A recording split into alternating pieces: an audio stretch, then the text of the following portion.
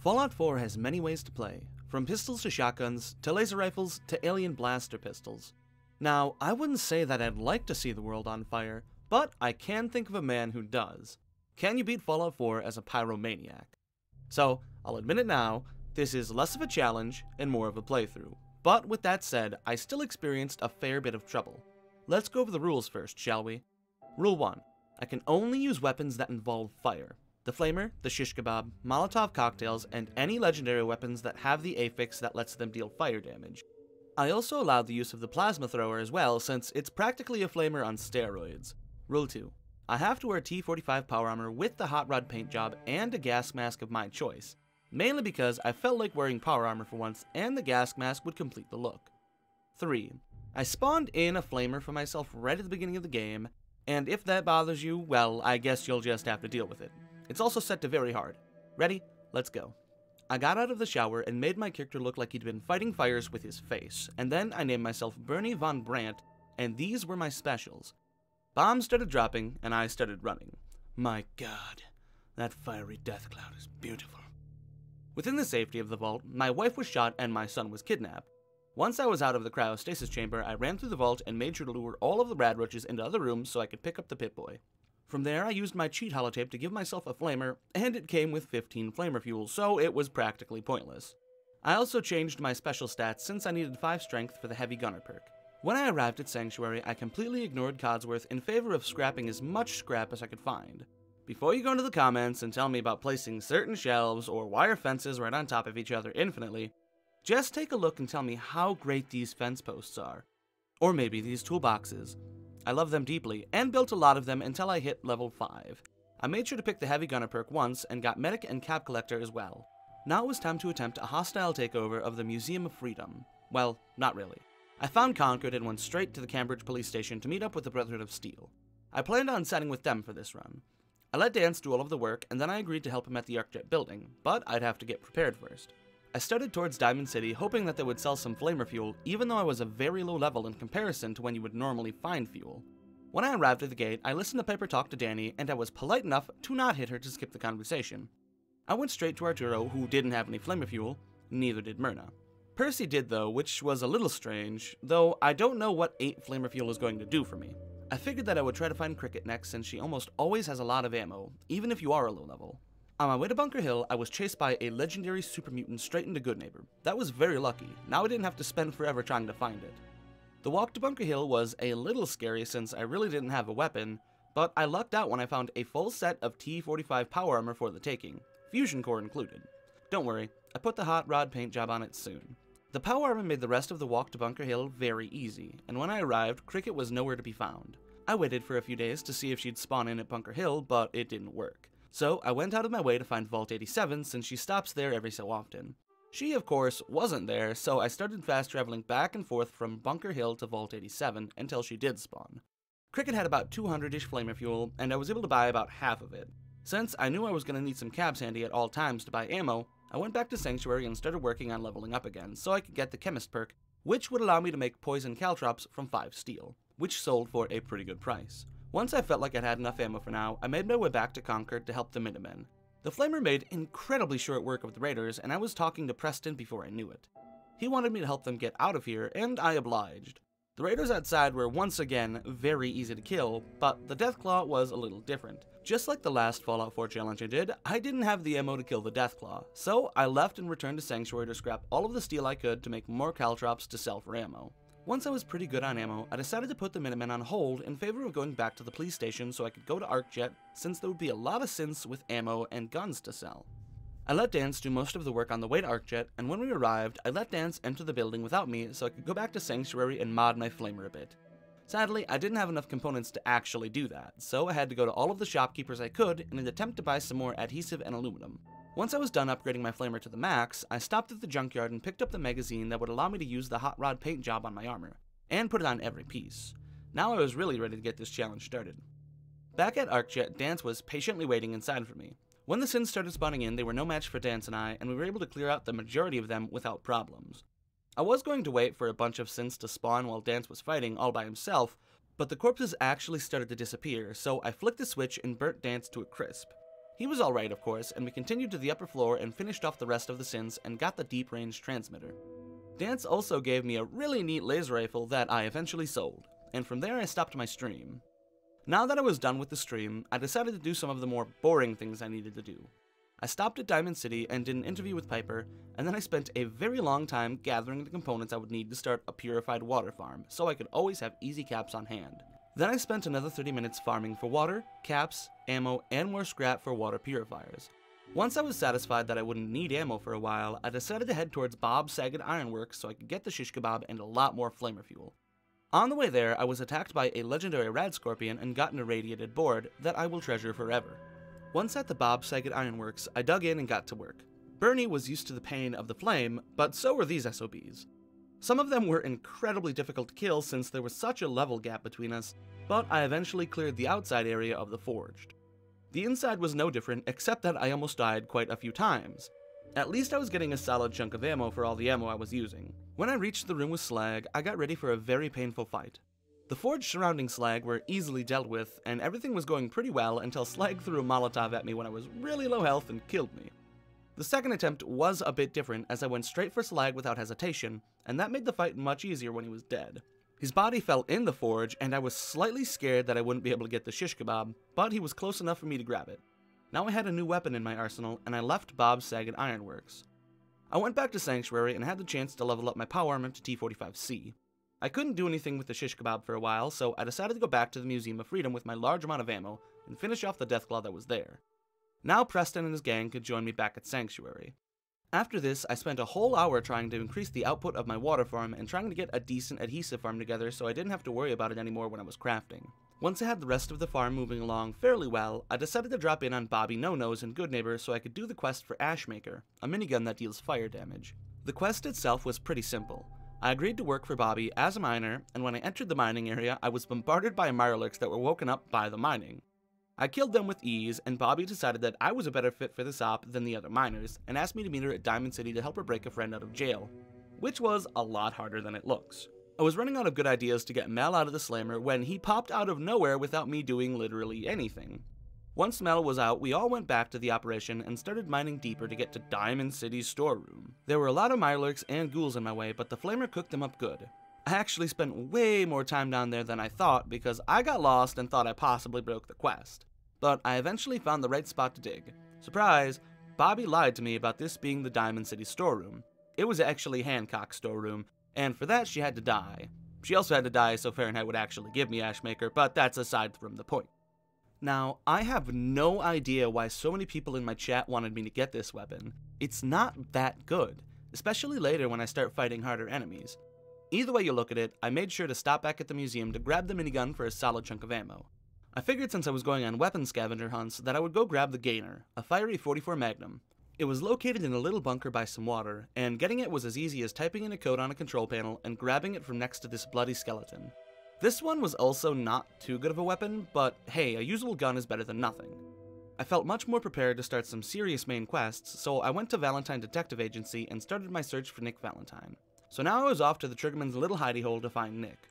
This was probably the first time I realized that this challenge was more of a playthrough rather than an actual challenge, since I usually struggle a little bit more against some of the Triggermen, but the Flamer is just way too good.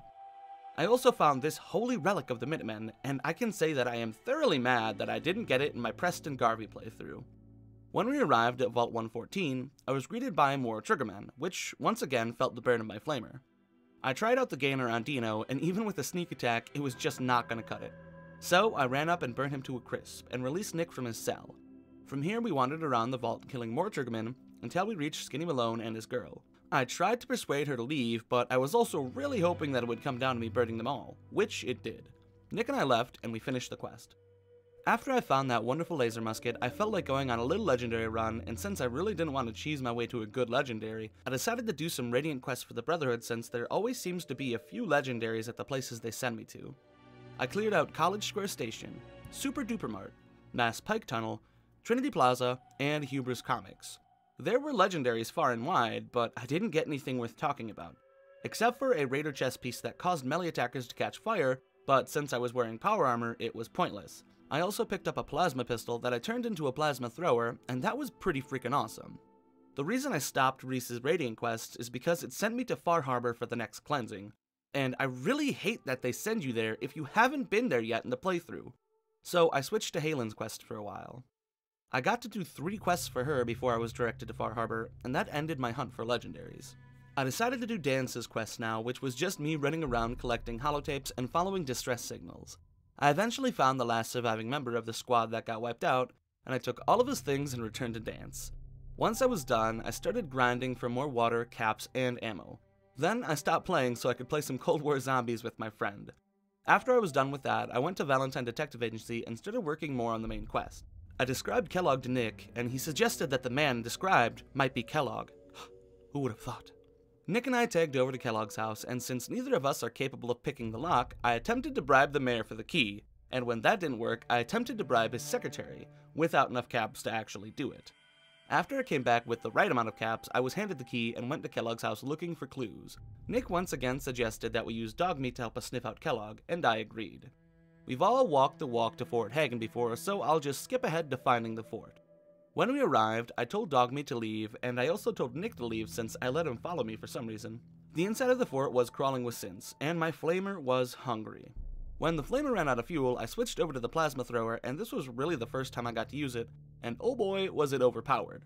At least the ammo was expensive, so I couldn't use it all the time. I did make sure to save some ammo for the Kellogg fight, and I think this is a first for me. I had a legendary synth spawn in for the fight with Kellogg, which is pretty cool. But aside from that, he was a pushover, and the legendary I got from the synth was garbage. Ooh, a powered leather left leg. With Kellogg dead, the Brotherhood can come to the Commonwealth in full force, so I made my way back to the police station to hitch a vertebrate ride to the Pridwin.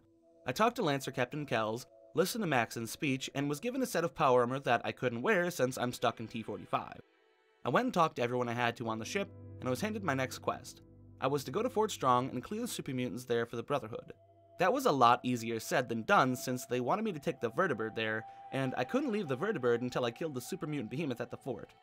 I hoped that I could just walk to the fort to start the quest, and I was not disappointed. That did mean I had to take on a behemoth and a bunch of other super mutants, but in the end, they were no match for Bernie's burning power, and I was able to clear the outside and inside of the fort. This brought my progression for the Brotherhood questline short for now, as I had to continue with a little bit more of the main quest. That meant that it was time once again to return to Valentine Detective Agency and discuss my findings with Nick. Nick had this great idea wherein we should grab Kellogg's brain and bring it to Dr. Amari to see if she could get it to work. And since I'm always one step ahead, I already had the cybernetic augmentation attached to the hippocampus or whatever. I leveled up after I got done talking with Nick, and I am now level 23. Let's take a look at some of my perks since we haven't in a while. Mainly a lot of perks focused on causing more damage with my weapons and adding more armor to my armor. When I arrived at Dr. Amari, she explained that she could help us, but I'd have to go into Kellogg's memories through Nick since he was capable of handling the tech. Yada yada yada. Walk through all of the memories except for the one we need, which I would also love to be able to walk through since I've done this quest umpteen gajillion times. What we ended up gathering was that the Institute uses teleporter technology to enter and exit the Institute. Now I needed to find someone who could help me figure out how I could get in, but luckily for me, there was also a mention of Dr. Virgil in the memory, who was an escaped Institute scientist that might be able to help. So it was off to the Glowing Sea to find him. For once, there were actually a decent amount of enemies in the Glowing Sea. Of course, that didn't mean anything to an armor-clad, fire-throwing maniac like me. Though it was a good try on the game's part. I made my way to the crazy cultists, and they informed me that Virgil sometimes comes to trade with them, and pointed me in the right direction. When I made it to Virgil's cave, there was a Deathclaw, and for once I actually decided to kill it. Virgil was cautious, as usual, and said that if I wanted to get into the Institute, that he'd help me if I helped him. I agreed, of course, even though I wouldn't help him since it wouldn't matter in the long run anyway. Virgil told me the first step was to get a Corsair chip. Big surprise there, right? Oh, very dangerous, very scary. Gunners are down and missiles abound. Oh look, an Institute Corsair. Oops, I killed him. Moving on. With the chip in my hand, I could now take it to the railroad and have it decoded so I could use that data to get into the Institute. I went back to Virgil's cave and got the schematic from him for the teleporter. Don't worry, Virgil. I won't forget our deal. Now, what was it again? I could pick a faction to help me build the teleporter, so I picked the Brotherhood since I was already siding with them. I talked to Elder Maxon, and he said we'll build a teleporter at the airport. Proctor Ingram was to help me, and even though I had to get a few special components for the teleporter, it was pretty easy since I could buy all of them from Myrna at Diamond City. With the teleporter built, I was given a mission from Maxon and Ingram. I had to get Dr. Lee to come back to the Brotherhood, and I had to put a holotape in the Institute's network and do a scan or something like that. All I know is that I got blasted into the Institute and put things in stuff. I got the chance to meet Father, aka my son all grown up, and I decided at that moment he would one day burn. For now, I was comfortable with agreeing to side with the Institute so I could explore and get Dr. Lee out of here. When I met Dr. Lee, I was pretty sure if I had a good charisma, I could have skipped this part, but since I have the charisma of a wooden chair, Dr. Lee wouldn't leave with me unless I did a quest for her. Obviously. She wanted to know what happened to Virgil, and even though I know what happened to him, she thinks I'm lying, so it's time to go check Virgil's lab area, which is now abandoned and full of synths and turrets that will absolutely fuck your day up if you are not careful. I did spend a little time looking for Virgil's cure, but I honestly couldn't be bothered. Once I had the files that Dr. Lee wanted, she agreed to come back to the Brotherhood. I still had to actually greet all of the scientists for the Institute quest so I could leave, but it wasn't too bad. The reason we needed Dr. Lee back with the Brotherhood is so we could get Liberty Prime back in working order, and the first thing I needed to do was make some limb actuators, or something like that. They required high-powered magnets, and guess who happened to have enough lying around in his settlement storage so I didn't have to work for them? If you guessed me, you're spot on. Once the actuators were built, I had to go and acquire Liberty Prime some nukes for his arsenal. The nukes were located somewhere in the glowing sea, so it was time to go back there and do some sleuthing. It was also time to get every fiber of my being torn apart by a legendary glowing rad scorpion. I eventually found the building the nukes were in, and I had to battle through a battalion of ghouls to get to them. Sadly, the nukes were protected by a devout cultist, and I was sent to meet their maker at the hands of Adam's wrath. The second time around, I wasn't playing any games, and I went in guns a-blazing. After an easy victory, I put the signal device close to the nukes and traveled back to the airport for Liberty's repriming. Now it was time to deal with Dance, who was actually a synth. I hate that everyone in the Brotherhood is instantly hateful towards Dance when they figure out he's a synth. The only one who actually seems to care is Halen and myself. Halen gave me a location where Dance would most likely be, and I went there with good intentions. I might be Brotherhood through and through, but even if it goes against your lifestyle, I don't really think killing someone is worth it. So with that said, I took some great mentats and convinced Dance to not let me kill him. Elder Maxon was not happy with it, but I convinced him to let it go. Since Dance was no longer a member of the Brotherhood, Maxon gave me the rank of Paladin, and it was time to bring the railroad to a permanent close. Since I was being backed up by a bunch of Brotherhood members for this op, it was a piece of cake. Even the actual base where the Brotherhood didn't follow me was pretty easy. In all fairness though, I'm a flame-wielding maniac in power armor, and the best they got is Glory, who just kept running away the whole time saying, "Do you think that's going to stop me?" Well, eventually I figured it would, or I wouldn't have tried it, you silly. Now there was only one last quest to do to get Liberty Prime back up and running. We needed to get the Beryllium Agitator from Mass Fusion. Proctor Ingram was to join me for this op, and I was cool with that. I had to ride in the vertibird to get to Mass Fusion, and I half expected the challenge/playthrough to end right there. But after the vertibird takes enough damage, they let you out on the roof, so I was all good. The majority of Mass Fusion was pretty easy, except for the fact that I had to use Ashmaker for a bit, and it was still pretty bad for the most part. When I got to the agitator, I only had a few plasma cells left in my plasma thrower, and I was keeping them handy for the security bot that I had to fight. After that fight though, I was forced to use the gainer due to a lack of ammo in all of my other weapons. Of course, that didn't stop me from helping my brothers and sisters fend off the invading synths. With the beryllium agitator in my hands, it was time for the last quest: eliminate the Institute from the Commonwealth for good. You know, after I stocked back up on ammo for the fight. Once I was ammo ready, I put the agitator in the back of Liberty Prime and began following him to the CIT ruins. I can see why some people hate this part. He moves slow, if you get in his way, you're toast, and if you're wearing power armor but no helmet, the game has no condolences for you. After I went very out of my way to catch back up with Liberty Prime, we arrived at the ruins. Everyone was here for this battle: Maxon, Ingram, and a whole slew of nameless NPCs that could take bullets for me. Prime started to dig a hole for us so we could get down into the Institute, and we had to protect him until he was done. When I say we, I mean them, since I barely did any work.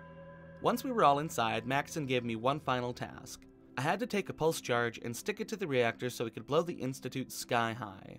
So, how was this part? For all it's worth, it was easy. Aside from the synthetic gorillas, those were scary. Really, the only difficult part was getting around, since I had no idea where I was going half the time. I eventually made my way to Father and listened to his final words. Then I fulfilled a promise to myself. That was it. The rest of this was child's play. Even the legendary courses were easy. I put the pulse charge on the reactor, talked to Maxon, and was teleported to the teleporter. Of course, when it was time to see my robotic son, I hastily refused. Then Ingram teleported us to watch the fireworks show, and I beat Fallout 4 as a Pyromaniac. Okay, this cannot be classified as a challenge. It was just too easy, even on very hard for the most part. Now, that doesn't mean that it wasn't fun or anything. It was actually one of the more fun playthroughs I've done in a long time, so be sure to try it and tell me how it goes in the comments. I promise you won't be disappointed. Come check out the Discord, we have a lot of fun there. Also, come check out the Patreon if you feel like supporting me in a different way. I'll leave links for both of those in the description. A huge thank you to my patrons, Mickey Sweets, Riley Anderson, Jamie East, and Untamed Pineapple. Y'all are the best, and until next time, stay safe out there, and peace out.